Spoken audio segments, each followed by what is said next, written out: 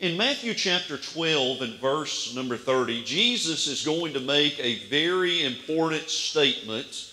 But this statement is one that is very direct. It's one that is very thought-provoking. Jesus said, "He that is not with me is against me, and he that gathereth not scattereth abroad." Now, when we think about Jesus saying, "He who's not with me is against me," he's basically letting us know you're either on my side or you're not on my side. And when we think about the two sides, we're either on God's side or we are either on Satan's side. There is a song that our young people sing on a regular basis, especially when we go to camp. And the song, the title of it is, "Whose Side Are You Living On?" And when you sing this particular song, it's asked in the form of a question, and the answer is, "I'm living on the Lord's side." And you repeat this over and over and over in it. You add other things to the verse, to the stanza of each song, but every single time the emphasis is, "I'm on the Lord's side."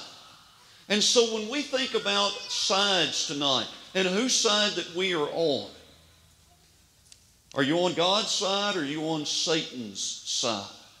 And that question, that passage from Matthew 12 and verse number 30 is going to be a question, is going to be a passage that we're going to interweave throughout our study tonight as we dig in and we do a study about God and Satan.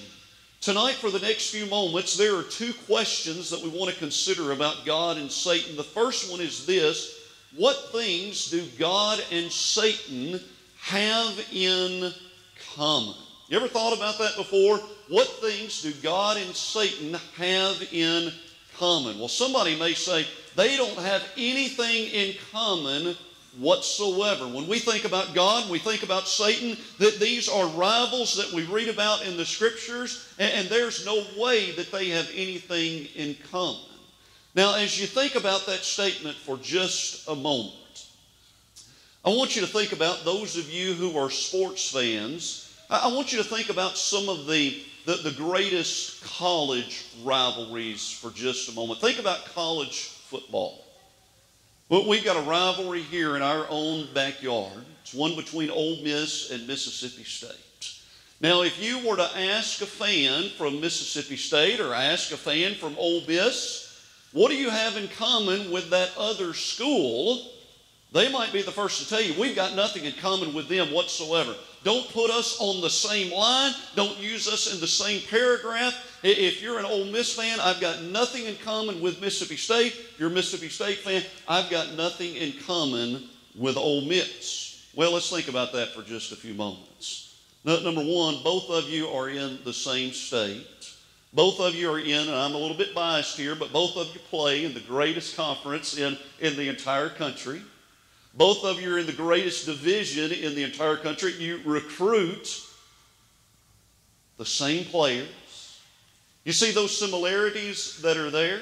And you could extend that to a little bit broader category. You could talk about Alabama and Auburn and the rivalry that they have. You could go up north and you could talk about Michigan and the Ohio State rivalry. If you think about basketball, you could think about Duke and North Carolina.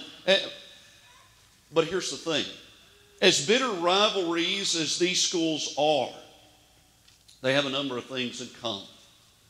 When we think about God and Satan, there are actually several things that they have in common. I want to give you 5 things that they've got in common this evening. Here's the first thing.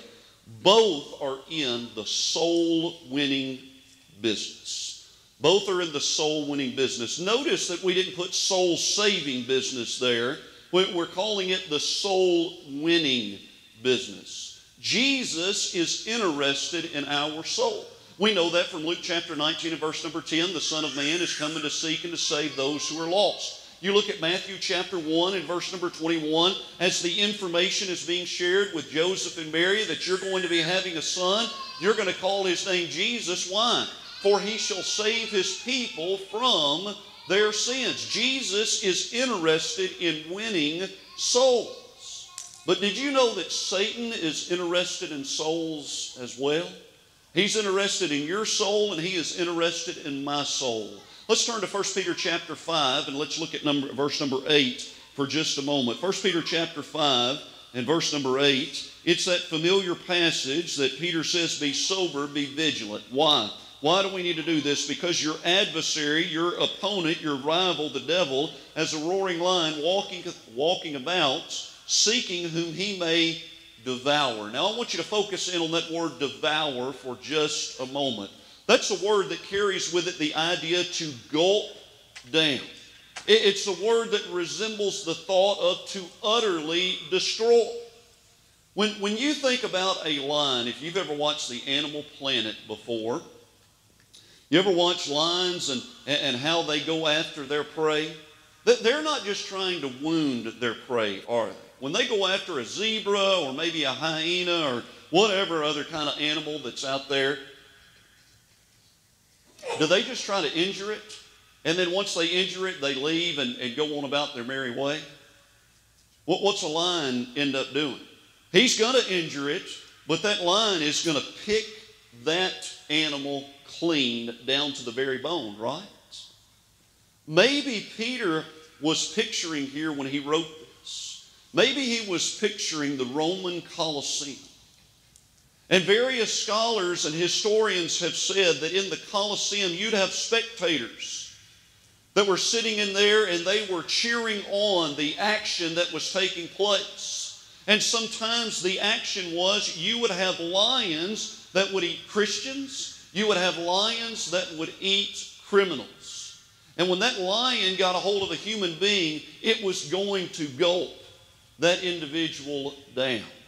And so when we think about the devil, and Peter's description that he's giving here, he says he wants to gulp you down. He wants to utterly devour and destroy your soul.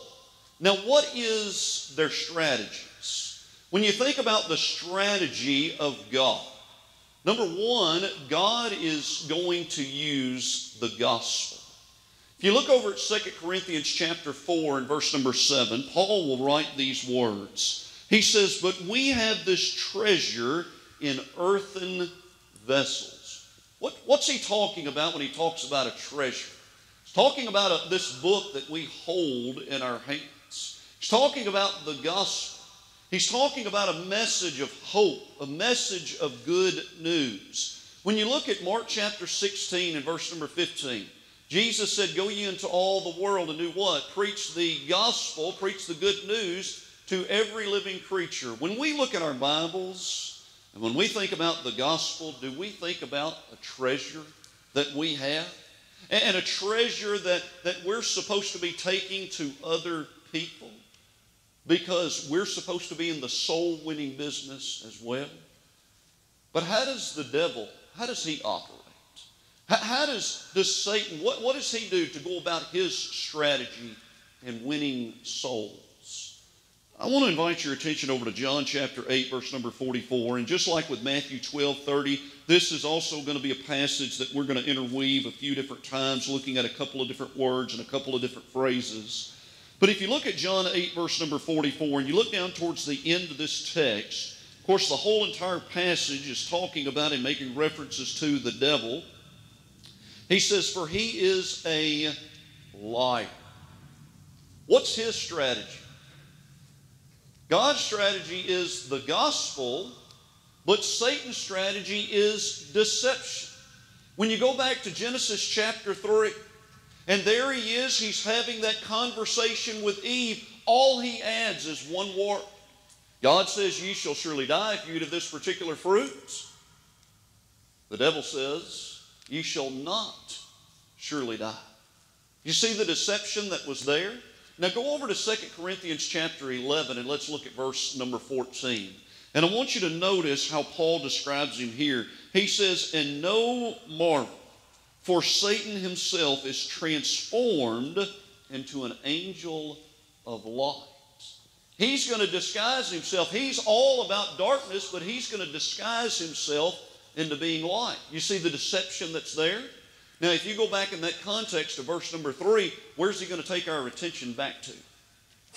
He's going to take us back all the way to the garden, to Genesis chapter 3, and he's going to make a reference there to Eve. And so when we think about God, when we think about Satan, both are in the soul-winning business. But here's a second thing to remember about what God and Satan have in common. Both of them have churches. Did you know that? That both God and Satan have churches? When we look at Acts chapter 20 and verse number 28, reminded there about the words of Luke, he's going to be giving some responsibilities to the elders from the congregation of Ephesus. And he says, "Take heed, therefore, unto yourselves, and to all the flock over the which the Holy Spirit hath made you overseers." Now what are they going to do? "To feed the church of God, which he purchased with his own blood." And so there he's talking about the church which God has, but the reference here, of course, is to the Lord. His Son was the one who purchased it with his blood. When you look at Romans 16 and verse number 16, Paul said, "The churches of Christ salute you."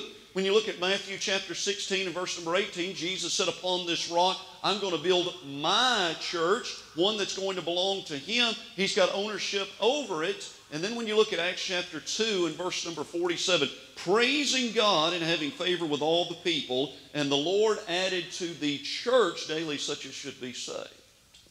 Now what church was he adding them to? Of course, we know that he's adding them to the one and only church that was in existence at that particular time. It's the one that belongs to our Lord. Now let's think about Satan for just a moment. Do you know that Satan's got a church as well? Satanic temple is what it's referred to at times. It was actually started in 1969 by an individual by the name of Anton LaVey. And this is the symbol that they have as far as their particular religious group is concerned. They are able to enjoy the tax-exempt status from the IRS. They are recognized as a full-fledged denomination in our country. But let me mention this to you. Do you know that you don't have to be a member of the Satanic Temple? Do you know that you don't have to be a member of the church of Satan to be on the devil's side? Did you know that you don't have to do that? All Jesus said in Matthew 12 and verse number 30, he said, "He that's not with me is against me." You're either on God's side or you're on the devil's side. And a person doesn't have to be a part of the Satanic church in order to be against the Lord. But number three, both of them have Bibles. Both of them have Bibles. When you look at 2 Timothy chapter 3 and verse number 16, Paul said, "All Scripture is given by the inspiration of God. It's profitable for doctrine, for reproof, for correction, for instruction in righteousness, that the man of God may be perfect, that is complete, thoroughly furnished unto all good works." Okay? All of God's Word is inspired. All of God's Word is God-breathed. And it's got a benefit to it. When you look at 2 Peter chapter 1 and verse number 3, he's given us all things that pertain to what? To life. Everything that we need for physical life, but also everything that we need for spiritual life and godliness. He's given us all things that we need to be like him. Now, where has he given all of that information? To know about physical life, to know about spiritual life, to know how to be like him. It's in this book right here. When we think about the church of Satan, there's a Satanic Bible that has been published. And once again, it was published by the one who started the Satanic Temple, Anton LaVey. And here's just a picture of what it looks like. Once again, there's their symbol that they have branded there on that particular book. That particular book has sold around 1 million copies since the late 1960s. And basically, anything that you read about in the Scriptures as far as morality is concerned, guess what the Satanic Bible is going to do? It's going to talk about the exact opposite. Anything in regard to serving the God of heaven, it's going to talk about the exact opposite in this book. So one thing that God says, when you look at the Satanic Bible, you're going to go to the opposite side with both of these. But did you know that an individual doesn't have to read the Satanic Bible to be on the devil's side? They don't have to do that. Because what did Jesus say? He that's not with me is against me. And so when we think about Satan, we think about God. Both are in the soul-winning business. Both of them have churches. Both of them have Bibles. But number 4, both have disciples. Both have followers to them. If you look at John chapter 13 and verse number 35, Jesus said, by this shall all men know that you're my disciples if you love one another. Others are going to know that you're followers of mine. It's going to be based upon love. When you go to John chapter 8, verse number 31, Jesus would speak these words. He said to the Jews that believed on him, if you continue in my word, then are you my disciples indeed. When you look at John 15 and verse number 8, he said, herein is my Father glorified. Well, how are we going to glorify God? That you bear much fruit, so shall ye be my disciples. You think about being a follower of Jesus, 3 things are involved. Number 1, we're going to be people who love each other. Number 2, we're going to be individuals who continue, who abide in the Word of God. This Word is going to direct our lives. We're going to obey it. But then number 3, we're going to be people who bear spiritual fruit in our life. But then when we think about Satan, we think about his followers. Go back to John chapter 8, verse number 44. When you look at John chapter 8, verse number 44, Jesus said, ye are of your father, who? The devil. Now, who is Jesus speaking to in John chapter 8? He's speaking to religious people. People who thought they were doing right. People who thought that they were being pleasing to God. But what does he tell them? You're not on God's side. You're on the devil's side. You're his children. You think that got their attention? Here they are, they're thinking that they're these great religious elites, and then God says, that's your father right there, the devil. Number 5, both have places for their followers. In John chapter 14, when you look at verse number 2, Jesus would speak these words. He says, in my Father's house are many mansions. If it were not so, I would have told you. I go to prepare a place for you, and if I go and prepare a place for you, I will come again and receive you unto myself, that where I am, there you may be also. So Jesus is preparing a place. Jesus, we know, is sitting on the right hand of the throne of God at this time. So he's got a place for his followers. The devil's got a place for his followers too. Let's go to Matthew chapter 25 and let's look at verse number 41. And let's notice here what Jesus has to say. Then shall he say also unto them on the left hand, depart from me, ye cursed, into everlasting fire, prepared for the devil and his angels. And so when we think about what God and Satan have in common, there's actually several different things that we can see here where they have some similarities. But let's notice the flip side. Let's notice the second question. What are the differences between God and Satan? What are the differences between the two? Here's the first thing to remember. God is interested in truth. And this one really goes along with what we mentioned just a few moments ago when we talked about their strategy. The truth is the Word of God, and that's what God is continually interested in. When you look over at Colossians chapter 3 and verse number 9, Paul will use these words. He says, lie not to one another. Don't lie. Well, why does he tell us not to do that?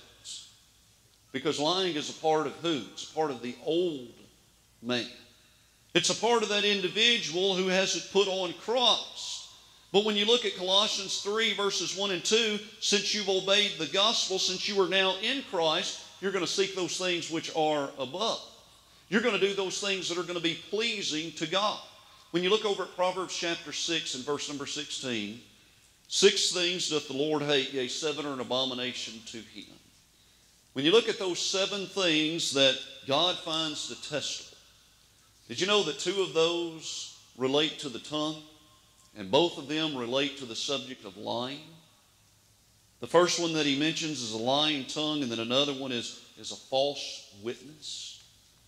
But both of those, when you boil it down, is all about lying, isn't it?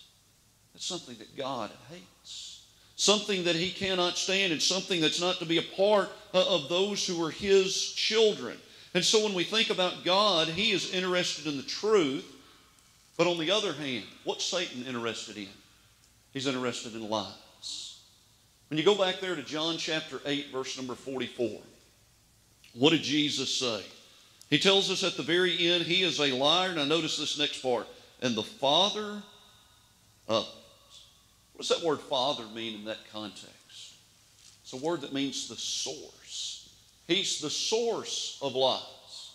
Jesus said, He that is not with me is against me. If you're not going to be people who are about telling the truth, what's He saying? Whose side are we on? We're on the devil's side.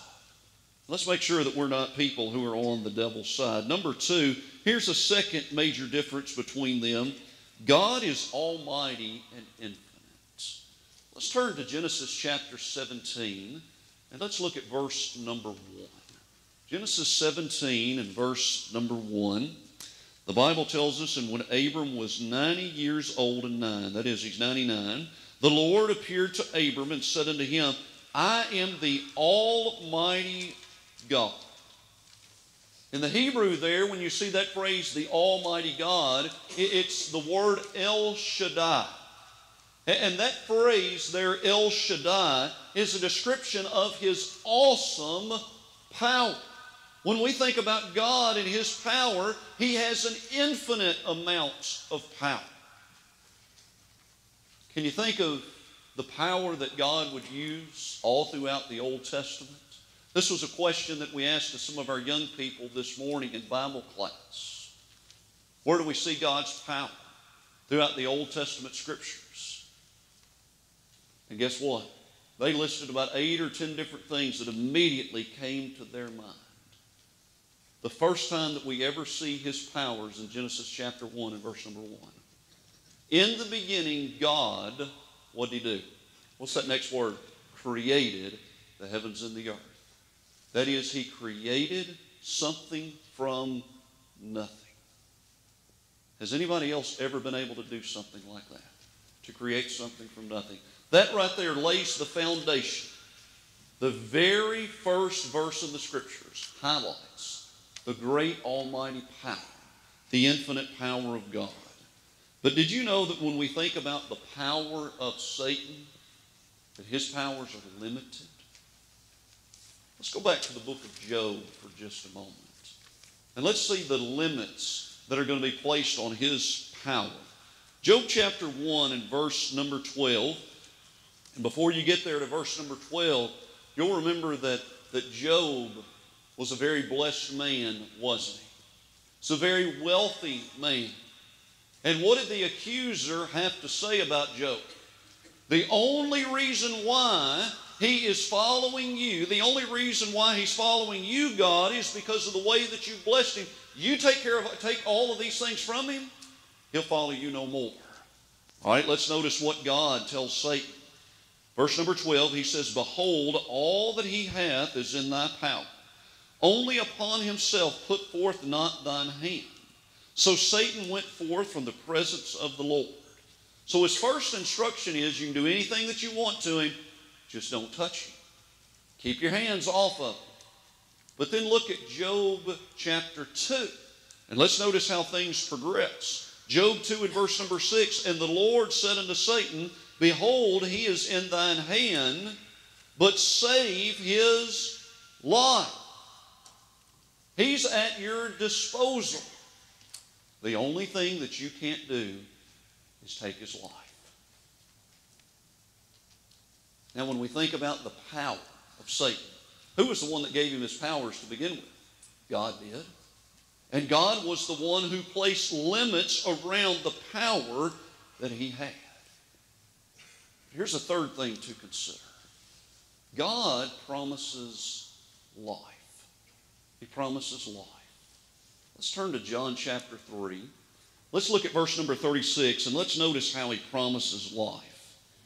When you look at John 3, verse number 36, and we're going to notice this from the American Standard here tonight, he says, He that believeth on the Son hath eternal life. That phrase, eternal life, is found 11 times 11 times in the gospel account of John. Now, when he talks about eternal life, oftentimes he's going to put some parameters on how an individual can have eternal life.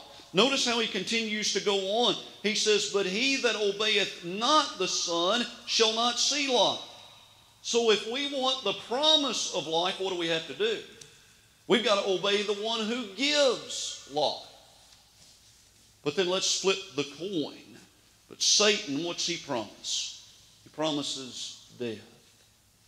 When you look at Revelation chapter 21, and you look at verse number 8,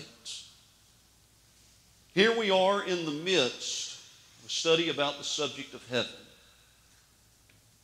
And then he says, I want you to know about the ones who were barred from entering into heaven. And notice who he talks about. He says the fearful, the unbelieving, the abominable, and murderers, and whoremongers, and sorcerers, and idolaters, and all liars shall have their parts in the lake which burneth with fire and brimstone, which is the second death. Who is there in that place? It's prepared for the devil, right? The devil, he's the one that provides death. He's not going to provide life for us. Here's a fourth thing to consider. God requires control. He requires control. If you look at 1 Corinthians 9 and verse number 27, I want you to notice the words of the Apostle Paul here. He says, but I keep under my body.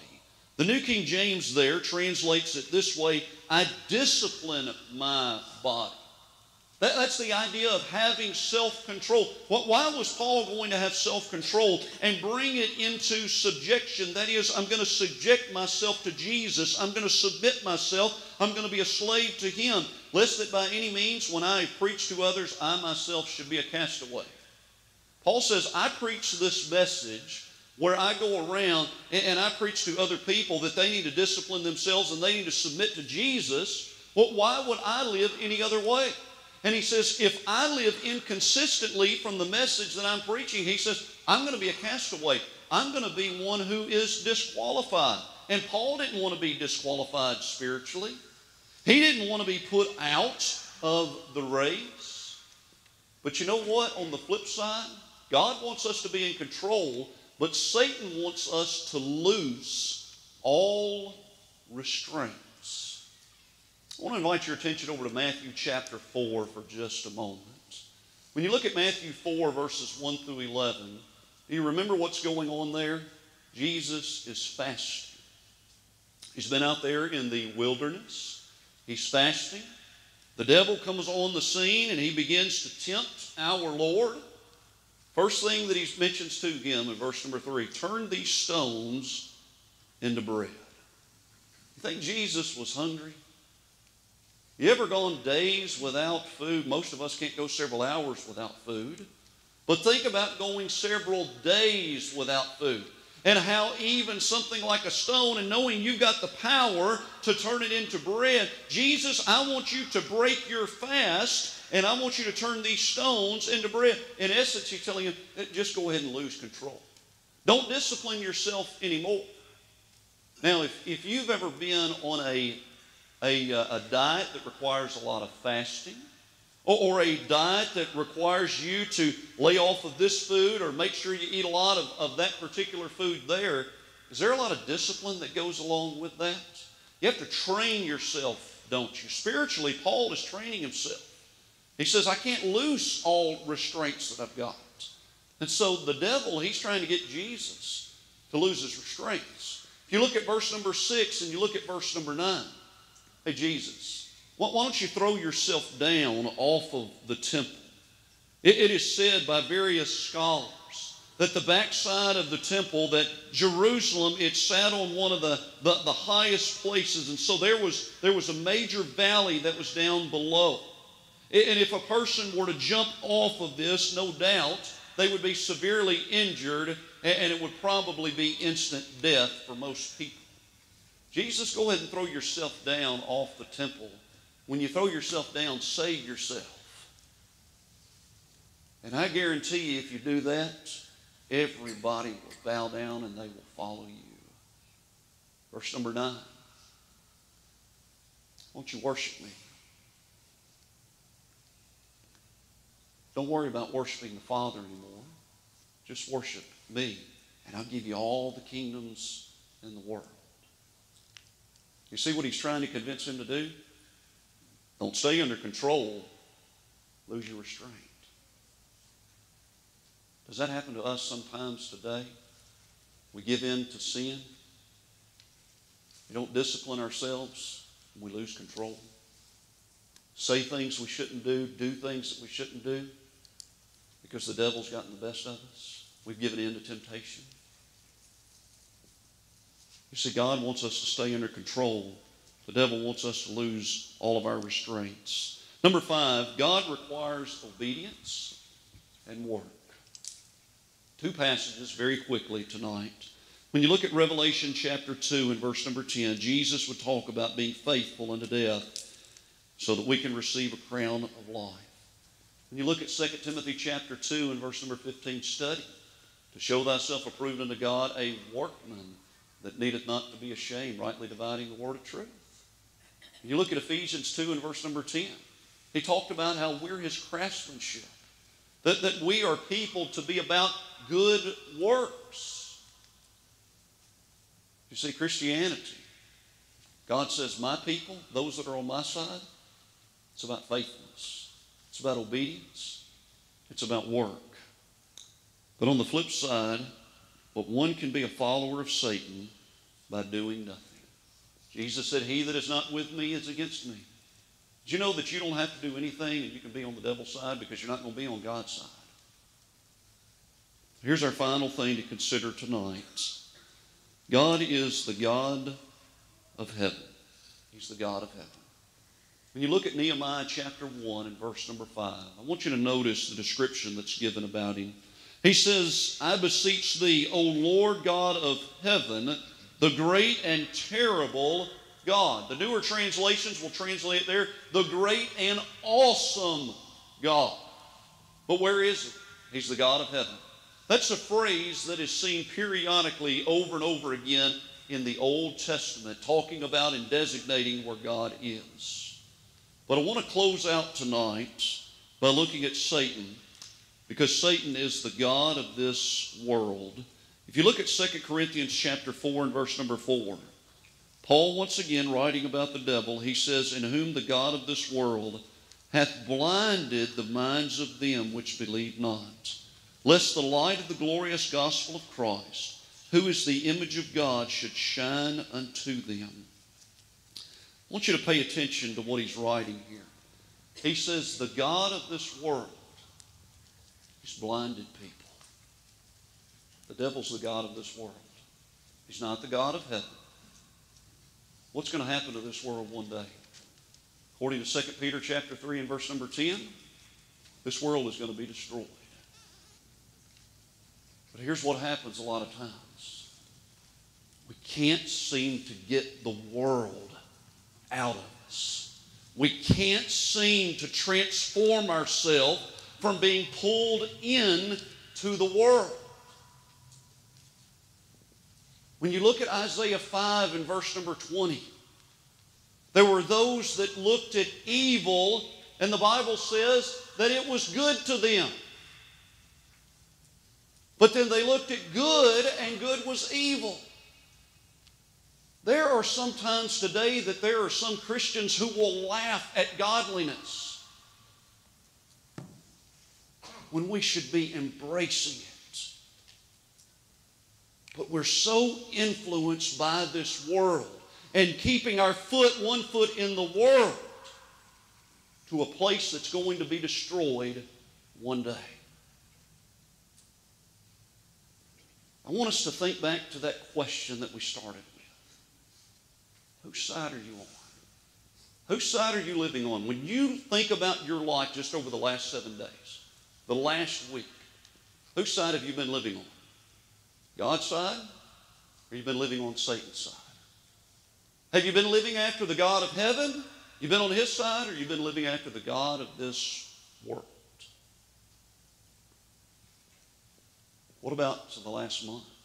You've been striving to live for the God of heaven, staying on his side? or you've been living for the God of this world? As we close out with that question, whose side are you on? If you've never been obedient to the gospel of Christ, you're not on God's side right now. But you can change that tonight by believing that Jesus is the Christ, the Son of God, John 8:24. By repenting of sin, Acts 17, verse number 30.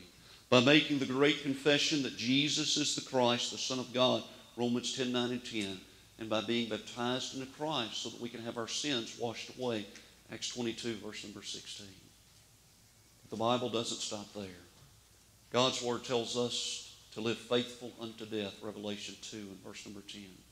To stay on the Lord's side. It's not just something that happens one time and then for the rest of our life we're automatically on His side. No, it's going to take some obedience to stay on His side. And it'll be well worth it in the end. And so the question for you tonight is, whose side are you on? If you're a child of God this evening and you realize that you haven't been living on the Lord's side, you can come forward tonight to repentance and prayer. You can leave here tonight on His side once again. If you're subject to heaven's invitation, whether it's in obedience to the gospel or coming back to the fold, won't you come forward as together we stand and as we sing?